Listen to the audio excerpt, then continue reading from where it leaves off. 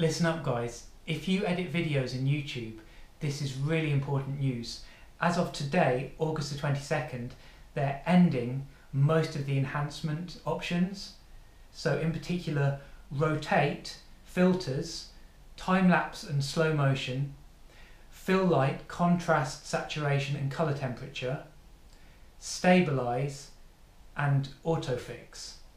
So if you want to do any of these edits on your videos, you need to do it right now because it's ending today, so it could be any time.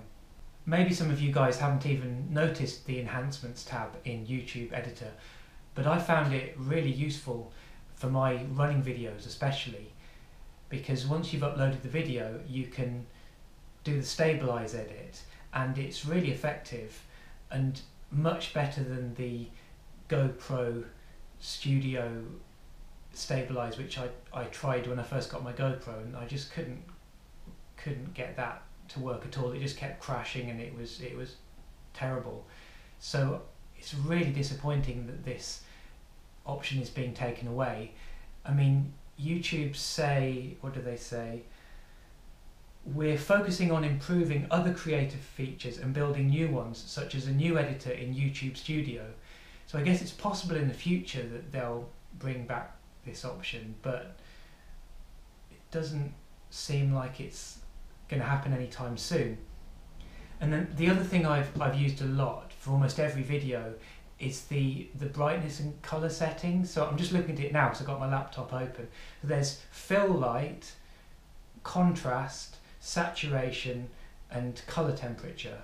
So again, you can change these, you have been able to change these anytime after you've uploaded a video. And I've tended to use fill light and color temperature. For my GoPro videos, without the enhancements, they look kind of washed out. They're a bit dark and not very colourful. So these enhancements make a huge difference. So again, it's really disappointing they're not going to be available.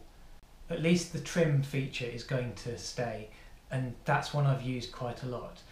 And again, I'd recommend it. Like, if you haven't noticed these options before, then if there's bits of your video that really annoy you for some reason, you wish they weren't there, well, that's what the trim option is for. So if you didn't know about it, get editing your videos, because maybe they'll take that away as well. I don't know, hopefully not.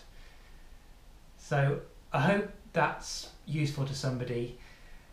I don't know when the exact cut-off time is, but they say the 22nd of August, which is today, so it could be any time that this feature goes away. And if you want to do stabilize and color edits and all the rest of it on a long video, it takes ages. So if they're removing it, it might crash halfway through, so just get started on it ASAP.